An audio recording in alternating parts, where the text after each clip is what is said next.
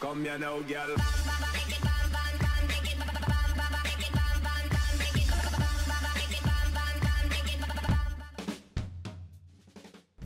Hello and welcome to What's Map, your one-stop shop for everything workshop. I'm BonBonB and you're very welcome. Well, today we've got a map which just jumped off of the workshop in the week where we have already reviewed 3 quality maps. This one does not disgrace itself at all. It stands out as being something a bit different, a bit special, definitely playable and classy in its own little ways. A lot of good work gone in here. Unlike me, I forgot one specific thing. The thing that I was most excited about by this map, I forgot. So I'm going to talk about that during the review and give you a chance just in your peripheral vision to appreciate the thing that I forgot to record. Now you can see it, it's all over the map. You see it now, it's all over the map. Pretty impressive when you consider that. It's my first map. That's right, and I remember to put the sting in this week as well. Woohoo!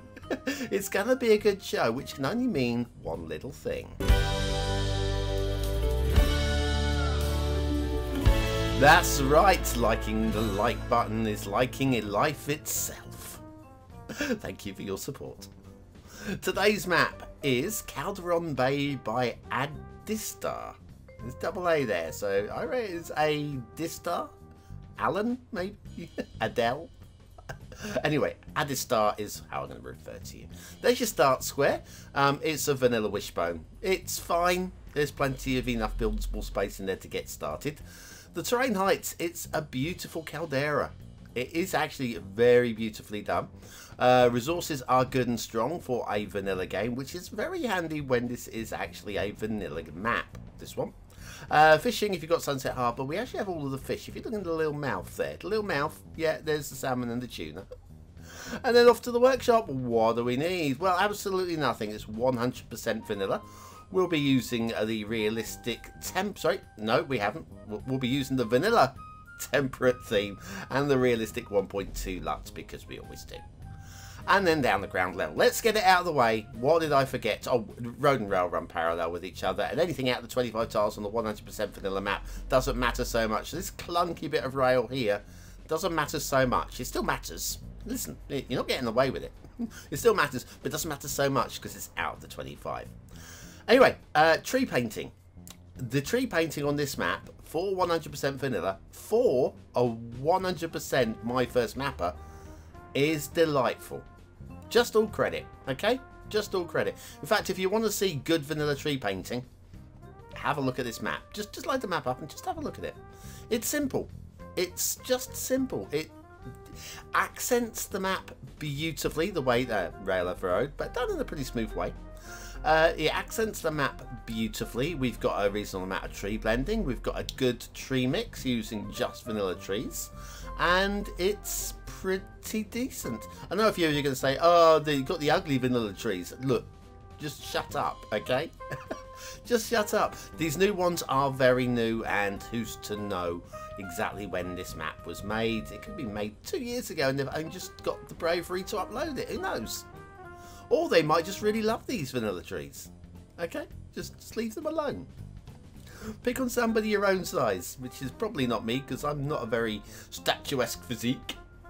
I'm stocky, but not very lofty. I can see those non-bilingual or trilingual quickly googling what is lofty. What is lofty? Anyway, yeah, the highways are of a pretty decent standard. They're of a slightly higher standard than the rail, just slightly. And my only major grumble with the highway is I think I would have liked it to have gone around the caldera a little bit more than it does. I can understand why it doesn't. I can see the gameplay argument that some of you will throw in there about, no, I want to build the highways around to the other side. But, I mean, half the map is covered by highway, and then half of it is kind of wild.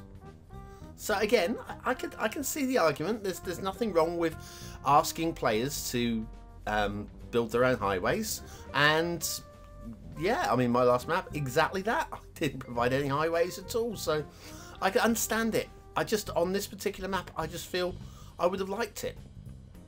Yeah, especially with the standard of highways that we've got. Now we have the vanilla wishbone in a reasonable location.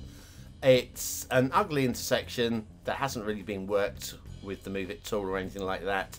It's fine. It's going to do the job. It's a 100% vanilla map, so 100% vanilla intersection. Kind of fits. Kinda. Doesn't mean I'm going to like it. It kind of fits. Anyway, heading off now towards, I would say this is it. This is the one highway in the Spirit of Sanctum Gamers map pack. Have you seen my 4 map reviews from the map pack? Have you? Yeah, all of the Sanctum Gamer maps have just the one highway on it. So you're in a very good company having just the one.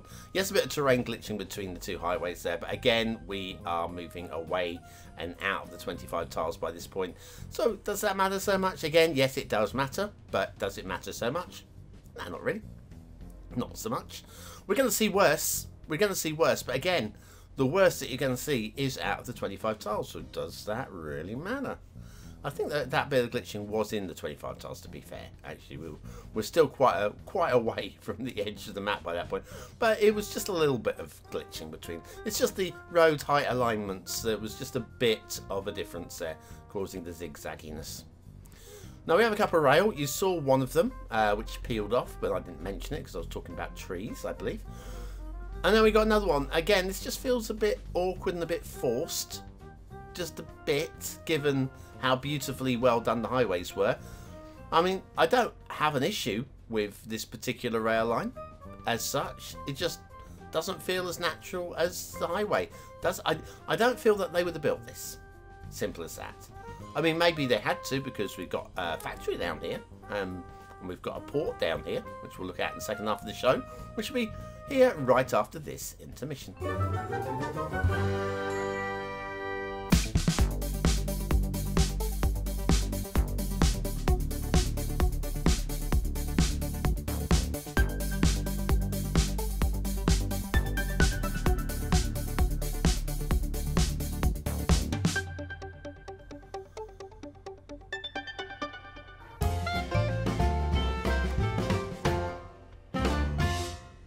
My very best work race day. So proud of that, you know. Anyway, shipping route's got one in the corner that loops around a little bit in kind of an ugly fashion. It's only a fair way of putting it, actually. It's kind of an ugly loop. It loops around and just basically follows the course of the bay, and I don't feel that it... Yeah, it's okay. It's doing the job that it's there to. It just doesn't really look pretty.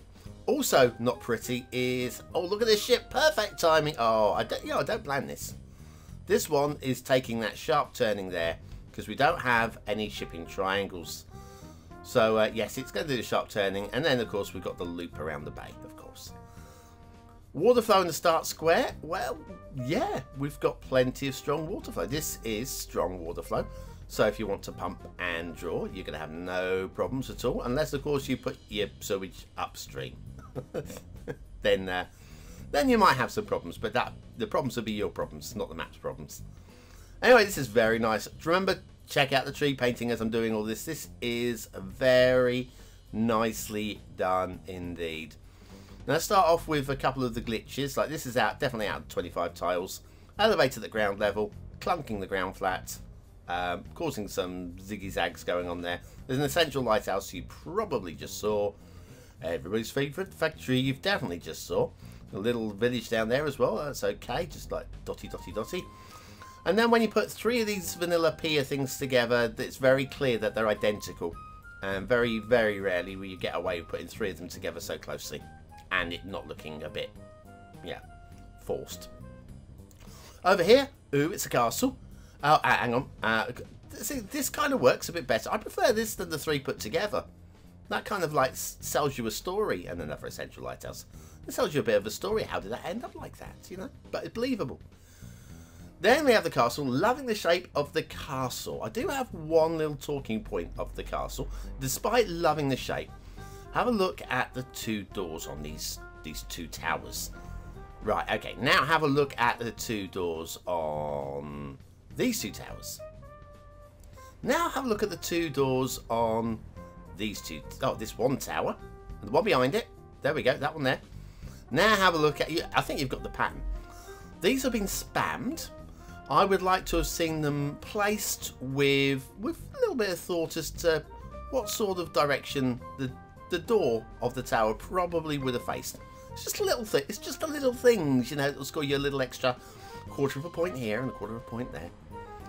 Anyway, so yeah, just loving the shape, and the tree painting, my goodness me, is superbulous. Oh, down here, forgot about this. Now this little area down here, look, it's abandoned. I reckon I know the reason why this in real life was abandoned, and I've got the opportunity to show you. Are you ready? Are you ready for a little backstory? I do hope so, because this one, I actually loaded the game 3 times just to verify that this is actually a recurrent thing. Right, so this is when you load the map up right from the start. Before you start the simulation, look how bumpy and lumpy that water is. So this shows to be a little bit of last minute editing of the mouth. Maybe it was a completely enclosed caldera at one point. Possibly. And then they opened that up to allow shipping to come in, possibly. Anyway, I'm now going to speed the game up and we'll have a little look at the flooding that will happen when you launch the game. Now, it only happens on this little corner here. It does flood the highway, so you're going to have a little bit of stop traffic for a short while. It's not very long. And you probably won't notice it because you'll be focusing on the start square.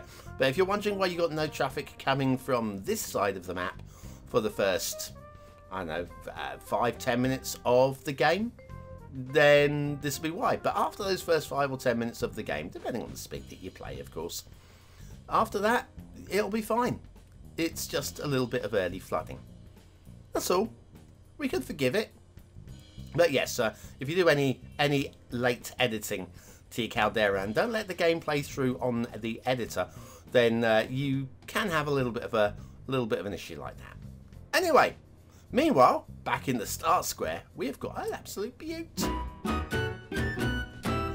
Especially if you're rebuilding New Zealand after a flooding. And that is the New Zealand Victorians 1 by cbudd. This is a lovely little pack of 4 bungalow things. They are just absolutely the cutest thing. That's exactly what I say when I look in the mirror in the morning. Factoids! Because factoids. As we are in Calderon Bay, why not Pedro Calderon de la Barca? Born 17th of January 1600, died 25th of May 1681, was a Spanish dramatist, poet, writer and Knight of the Order of Santiago. He is known as one of the most distinguished Baroque writers of the Spanish Golden Age, especially for his plays. Pedro Calderon de la Barca, famous for his writings, and completely unknown to me because I am completely uneducated in Spanish dramatists of the 1600s. Oh, but I learned something today, and that's what the factoids are about. Anyway, New Zealand Victorians #1 by cbudd. Love it. cbudd. I tried to stretch that one out to the assets thing. It didn't work. You need a longer name, please. Please, actually, never change your names. I think it loses a little bit of the quality of your character if you change your names too, especially too often. Change it once. Factoids, don't change it now. Factoid, no, where are we? Vote on the map, that's the one. Not factoids, my brain's in like stall mode. Link in the description, link in the top right corner of the screen. Your vote really does count. We use it at the end of the month for the viewer's choice top 10, and not enough of you vote. Get over there and vote. Want to see more people voting, please. If I go to all this effort, it's the very least that you can do. Today's map aesthetically is a very interesting shape. I'm going to give it that. The tree painting has to be spoken up for, and I think it's going to fall into that I mean a middly low 4-star category. It's nice, it's memorable, and it's done to a pretty decent standard. I think there's a few little tweaks that can be done, but you know what, it's pretty much, you know. Detailing, big shout out for the tree painting, but the rest of it is just okay. So I'm going to go 3 stars. I'm going to go towards the topper end of that one. And with the gameplay, again, it doesn't quite grab me, but I think it's definitely a playable map.